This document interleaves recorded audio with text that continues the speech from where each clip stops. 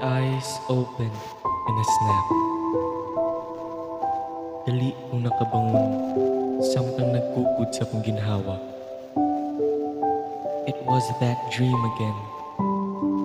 The loud screams, the heavy pouring rain, the sunset, the cold breeze, the bikes by the sea, the subtle laughter, the ear-splitting siren, and then darkness. Those glitches that even I cannot confirm if they are real or just my hallucinations. I sighed while gripping on the edge of my bed. Kusog ang kulpa sa akong dughan. The white wall around me didn't do anything on my end.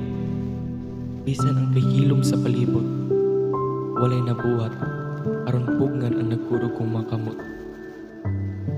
It's not every day that I experience like this. Only if I forgot something very important. Again. Yes, sakto imong nadungog. I am a person living with anterograde amnesia. According to my doctor, people who are suffering from this illness can experience difficulty in making new memories. And that, maybe, was true. I only have a 24-hour memory span, but I can remember. I remember things that are either routinary or long-term memories like my childhood memories, or things I usually do with my family or other people close to me. Sa Bisaya pa, makinumdum ra ko sa akong mga kaagi pagbata, or kana mga butang akong balik-balikon pagbuhat, or kana akong buhaton kuig akong pamilya. The rest, it will just slip off my mind so easily. Siguro, moingon mo nga, nindot kay akong kinabuhi because I can easily forget the things that are traumatic and painful. Things which most people would love to forget. Pero, imagine mo sa kahawaang sa pagmata nako sa buntag. That very hollow feeling, yet heavy enough to drag my shoulders down. I cannot recall kung anong naa ko ning sakita. Although, my mother would constantly tell me that I got into a serious accident before. The reason why I had to undergo an operation. Pero ang sakit lang, wala ko'y idea kung unsa to nga klase sa aksidente. Even the day when it happened, it totally vanished from my memory. I'm now in the middle of believing on unbelievable truths and keeping my faith on my guts. Maybe because my desperation has already reached the point that is already excruciating. And now, these glitches made everything even worse. Living with this illness is like living a cursed life. Ganahan ko nga usa ka adlaw, umata ko nga sakto ang panimuot ug dili na ko magpangita pa og tubag sa akong mga pangutana. Pero unsaon, I already pushed myself, but still, walay effect. Usahay, iyod na ko kapugngan nga makatulog na lagkalit akong luha, samtang maghuna-huna sa akong sitwasyon. Masuya ko sa mga tao nga adunay normal nga kinabuhi. Normal, meaning dili parehan ako pangutok ug naisaktong memorya. My eyes involuntarily closed and tears eventually started to fall. Sakit ang sitwasyon. Sakit palandungon nga ako mismo wala kaibaw sa hinungdan sa tanan. Kung pwede lang, tad-on sa mga panghupaw ang kahaw-ang sa sulod. Siguro, dugay na ko ng gibuhat. And then, while on my bed, with the sweat dripping all over my body, I examined the entire room and I immediately stopped at the scene in front of me. Nakabantay ko nga, murag naay sayop, naay kuwang, naay nausab. Wa ko kibaw. My closet was open. Inside were just few of my clothes. On the floor were 2 luggage that were thoroughly sealed.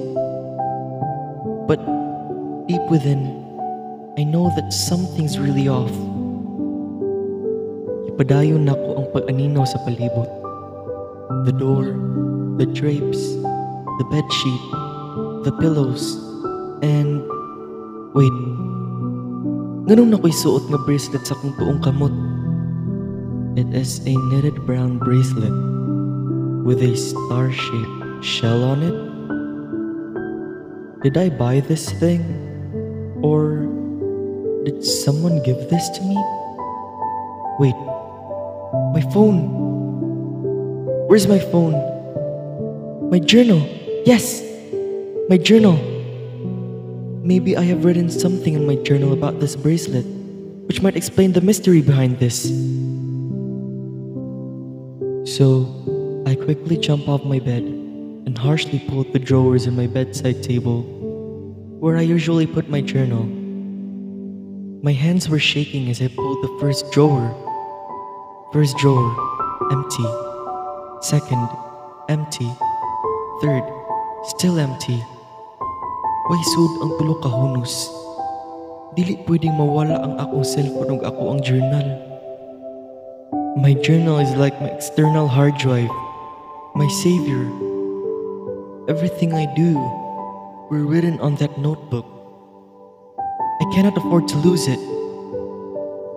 Wait, basin ug naa lang sa suod sa cabinet, or nailawom sa higdaanan, or naa ni mama? So I rushed towards the door, and when I was about to open it, I heard someone knocking from the other side. So I fixed myself and tried my best to hide my uneasiness in all resource. Dili pwedeng makitaan ni kung si kinsa man ang naa sa likod niya ng pultahan ang akong pagkabutang. I sat on the edge of the bed, something naghuwat sa pagsulod sa tawo. I crossed my arms. This will somehow prevent the shaking to show. The knob twisted slowly until the door opened wide. A woman in her late 20s casually entered my room, even without my permission. I am just staring straight to her puzzled eyes. I did not utter even a single word. Di man hinoon maka-intimidate niya mga lihok, pero murag nawagtangan kog kusog nga ultimo pagstorya ngadto niya, dili na ko mahimo. The staring game lasted for seconds and then minutes. Hangtod nga ako na lang ang nipiling mibuhi sa among pagtinutukay. And then she spoke. What's happening, Fidel? I bowed down and once more released a deep sigh. Fidel! Balik niyang sangpit sa akong ngalan. She knew that something was wrong. Fidel, tell me. Milingkod siya sa akong tupad ug iyang gihapuhap ang akong abaga. I need to know. Matud pa niya, samtang iyang usang kamot nagunit sa akong tuong palad. I cleared my throat. Yes, she needed to know everything about what was happening to me. Maunay sigig paghimagno ni mama sa ako I must not lie to my nurse. She must know everything. So I composed myself and said, I was dreaming about it again. My voice was soft and weak and fragile. Nabati na ko ang iyang matagapuhap sa akong luyo. The caress was relaxing and it composed me a bit more. "Can you please describe to me your dream?" she asked. Mibuhi ko og usa ka lawom nga hangin, ug unya mitoy hakaw. There's sunset, waves, seashore, heavy rain. Mihunong ko kadali. I wanted to make sure that I will able to tell her everything I saw in that dream. Loud siren, and then I wasn't able to finish my line when she butt in. "Fidel," she plastered a startled face after hearing my recounts. "You remembered," she added. "Remembered what?" My voice elevated as I turned my face to her. Nikunot akong agtang, something naghuwat ko nga buhian niyang iyang tubag sa akong pangutana. "The trip." Her answer was short, yet it intensified my confusion. "We had a trip?" Hinay ra siyang mitangdo, human ako masulti ang akong pangutana. "Yes, we went to Amanpulo," she said. I paused. Now, that explains the luggage on the floor. And I was not able to continue when she spoke. The sunset, the waves, the seashore, those were not in your previous dreams, Fidel. They were your memories of Amanpulo. Her face lightened and her eyes went teary. I halted and did not reply. Wa ko kibaw kung unsang akong itubag. I even don't know how to process it. Naglibog ko kung dapat pa ko mga malipay based sa inyo pang sulti. Was it a good thing? I don't know. So I asked, "Are you the one who gave me this bracelet?" Ako siyang gitutukan something nagpunit sa pulseras. But she shook her head. "So, I bought this bracelet?" I asked again. She once more shook her head. So my eyebrows furrowed with confusion all over my face. But she smiled and gently pressed my palms and said, "It was Paul who gave you that bracelet." Nisamot ang kunot sa akong agtang pagkadungog na ko sa maong pangan. Did I hear it correctly? A stranger gave this weird stuff to me, and I accepted it? Wait, who's Paul? Is Paul really a stranger? So I immediately turned to her and clamped my hands on her arms. I know it was tight, but my fingers were fidgety. And then, with full aghast, I asked, "Kinsa si Paul?" But she did not answer. I know my grip was paining her, but her eyes didn't show it. Instead, I saw something I've never seen in someone's eyes for a long time. Not until today. I saw joy. Ang imong pagbiya, mapugngan ko kaha. Sa dili ka pa mawala, muling ikaunta. Hatagig pahiyom, ang tamis nga higayong.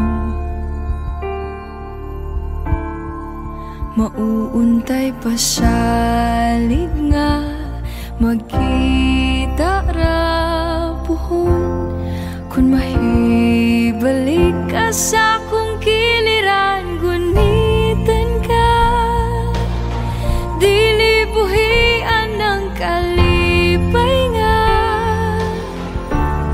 naghatag luksa